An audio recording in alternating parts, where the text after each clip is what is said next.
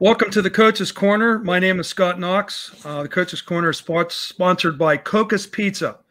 Today I have Coach Ignazio. We're going to talk a little bit with Coach Ignazio. We've got the Fitch Boardman game coming up on Friday, Old Steel Valley Federal League rivals. And we're going to talk to Coach Ignazio about the upcoming game and the upcoming season. It's a little over 48 hours away, and opening kickoff is getting closer. Coach Ignazio, with the COVID situation, obviously has affected the total amount of games and season as such. How has that affected your preparation for the upcoming season and obviously Austintown Fitch? It really hasn't changed what we do on a daily basis. You know, you had to work around some things and battle a little bit different adversity than what we're used to. You know, we got shut down for 2 days at one point, and you know, it's just you had to roll with the punches. We told our kids early on, control the controllables. Any of the decisions and guidelines that we have to abide by are out of our control.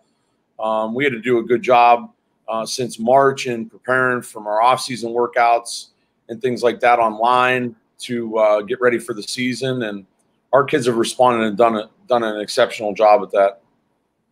Okay, Coach. Now, with the 6-game season, could you give us a little bit of background as far as when we found out from Coach DeWine that Ohio high school football was officially going to be played? I know all high schools basically had their schedule set. Could you give us a little bit of quick glimpse into how did that change the 6 games, the playoffs as such? Yeah, so obviously our 10-game schedule was put into jeopardy immediately. We had been communicating with several schools on, you know, the what ifs to make sure that we had things lined up for every situation. And our athletic director, Marco Marinucci, did a phenomenal job at that. And we communicated unlimited times throughout the day. So he's been, you know, a phenomenal resource to be able to lean on and help me and work through that scheduling debacle. But, you know, once we were supposed to open up with Erie McDowell and PA was up in the air. And then, you know, he came out with his statements. So I know the athletic directors from the area met immediately and started trying to work together a 6-game schedule. And we were able to do that. Coach, you're coming in. This is your 8th year coming up at Boardman, and you've had extreme success. Out of the last 10 years, your Spartans have been in the playoffs the last 4 out of 10 years. 2017 and 18, you made the playoffs. Did not make it last year.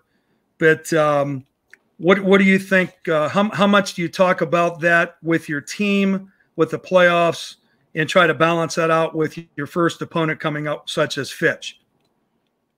Yeah, especially with them dropping Division II. So, you know, our schedule has always been a tough schedule at Boardman. I think we play the elite competition in our division throughout the state and across several divisions.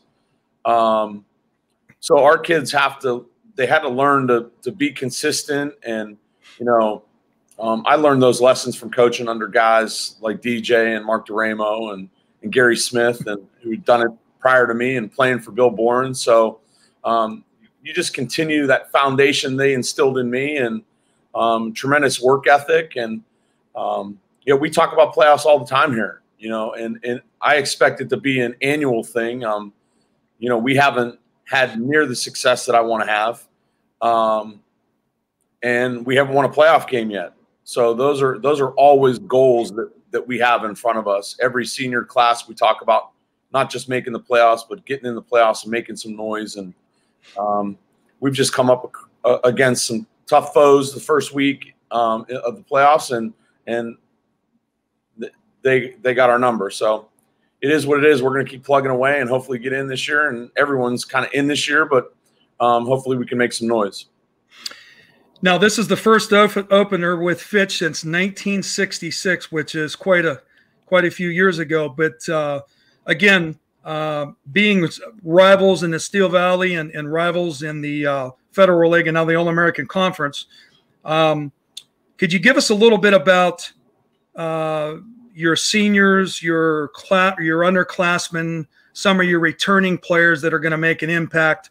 Could you give us a little background on that type of setup?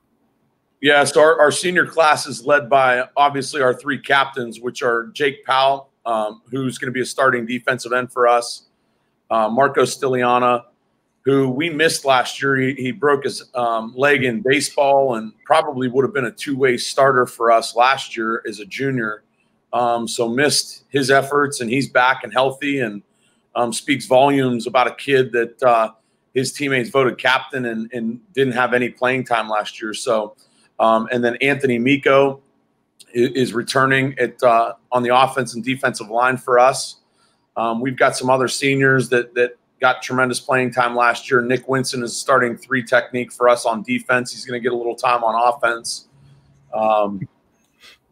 Luke Huzika is probably going to get some time at tight end and possibly some safety things and going to be a long snapper for us. So we always say here that our tradition is based on our senior class. Our junior class is really talented, and when people come in, it's not to neglect our senior class, but all of our statistical leaders offensively are juniors. So Sean O'Hara returning at tailback, who had a tremendous year last year, and will play on the defensive side of the ball. Terrence Thomas, who was one of the area leading receivers, just a tremendous athlete, and who plays some corner for us also. Actually repping at quarterback right now with the absence of Jason Treveri, and Jason's battling back from an injury that he suffered over the summer. But outside those guys, you've got Cam Thompson at wide receiver. You've got Joseph Farah on the offensive line. So we've got tremendous depth with our younger groups that I'm exceptionally pleased with.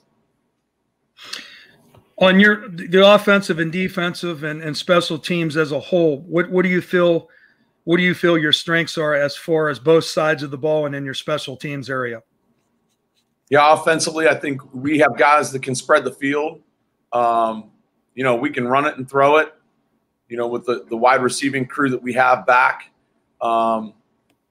We're a spread offense, so we have the ability to go up tempo at times and get teams on their heels defensively.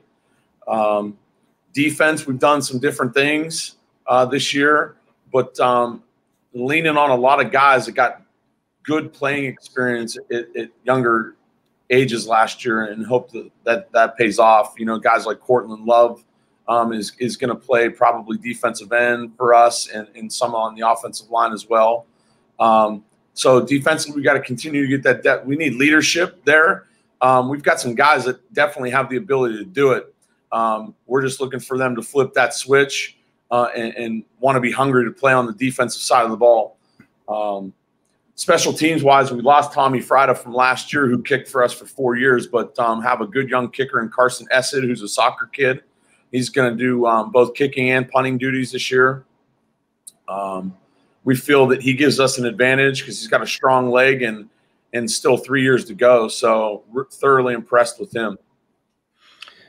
Now, with the lack of being able to scrimmage outside against outside competition, and obviously you got guys fighting for positions and creating a depth chart and as such, how much has that affected your preparation up into the first game without any outside scrimmages? Yeah, it definitely leaves that question mark on whether our guys are ready to hit and come to play. I mean, it's usually you have a pretty good idea through 2 scrimmages of, guys that have stepped up through those competitions and kind of filled some holes that were question marks. So you kind of feel like there's a sense that you may still have a little bit of that lingering due to not being able to scrimmage. It's not like we didn't try. We had several schools lined up, and for whatever reason, either their athletic departments wouldn't let them travel, or, we had a ton of area schools that were shut down. And then you got to weigh the risk. If you go against another team in scrimmage, and some schools responded and said, if someone tests positive, then both are out for week 1. So a lot of teams erred on the side of caution. And so we did an inter squad, which was different and unique. We've done that in years past, but always had those 2 scrimmages that we did beyond that. But it'll be interesting week 1 to see us go up against an opponent and hit someone else for a change. Yeah, and obviously being the two of the bigger schools in Mahoning County, enrollment-wise, getting on the Austintown Fitch side, obviously T.J. Parker, Coach Parker, in his first year, and as you're providing or preparing for the upcoming opponent, not being able to be able to see them in any type of scrimmage or any type of setup, in your preparation as far as kind of what they're running on offense, defense, do you think there's any big change there? Being, I know he's a Fitch grad, but obviously him coming in and getting his first head coaching experience, do you foresee any big changes there as far as your preparation for what they're going to do offensively and defensively? They're going to be somewhat different. I mean, anytime you got a change in staff, they're not going to keep everything the same. So they've got tremendous athletes there. So I know that they're going to try to spread the ball out offensively. You know, exactly the formations and things like that they're going to use. You know, it's a question mark, but I'm sure in our experience, we've seen a lot of that anyway. Our kids just have to be able to adapt fairly quickly on Friday night for what they're going to be presented with.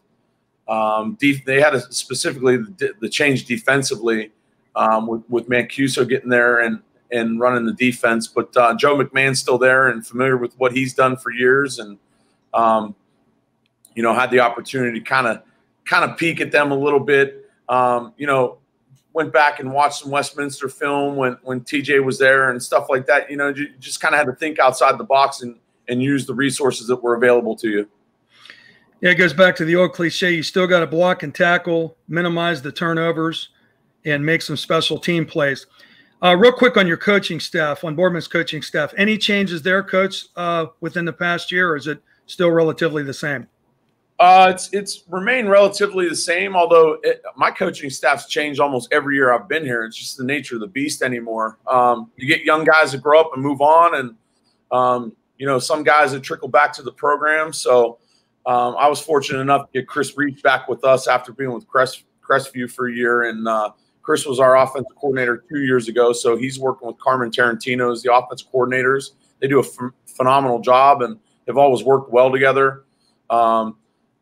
Brought a line coach in that had previously coached at Ursuline, Bobby Pogan, who works extremely well with our young guys and is extremely personable with those kids, and they bought into him. And got a young kid, Tony Sluss, that's going to help. He got the phys ed job over at Center Middle School, so he's helping out our freshmen and comes up and works in the weight room with our varsity guys and helps out varsity-wise also. So those are some of the new faces here.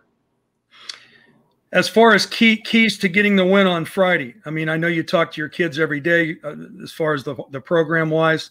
What do you think are going to be really the main things that at the end of the night when you go into the locker room, you're going to say, okay, we hit all the checklist, all the boxes were checked, these are the keys. What are some of those keys to beating Fitch on Friday? Yeah, so the things we've preached to our kids this week, eliminate the big plays. They have an offensive mentality where they can hit big plays, and they've got athletes all over the place. So you got to minimize space. And the big thing for us throughout the offseason was our yards after contact coming in from last year. That was the one huge statistic for us defensively. It really cost us games, and it's something that we've really worked on and preached on, and have let our guys know that is an area that we better improve on, or else, you know, we're going to struggle again this year. It seems like kids come in and out of your program, and a lot of them want the recognition of being in an offensive set, but you know, football's won and lost on the defensive side of the ball. If you don't stop anybody, you're going to be in big trouble. And we've prided ourselves on playing great defense here for years, and this year's going to have the same expectation. Obviously, Friday's game is going to be very physical again, like they always are between Fitch and Boardman, and we're really looking forward to the matchup. Is there anything else you would like to add to this today, Coach, that we haven't covered? Anything you want to add? No, I'm just excited for our kids, our community. You know, for a long time, you didn't think this was going to happen, and you're still kind of pinching yourself, you know, but, you know, the coaches across the state of Ohio are excited. We know that our kids need this, and, you know, this is a telltale sign what high school football provides for our young people and our communities to be able to get excited about and bring people together in times like we're facing, like the pandemic. Can't agree with you anymore. Coach, we appreciate your time. We thank you for your time, and we certainly wish you the best of luck on Friday, and looking forward to an injury-free game and a well-played game. Good luck. Appreciate it, Scotty. Thank you.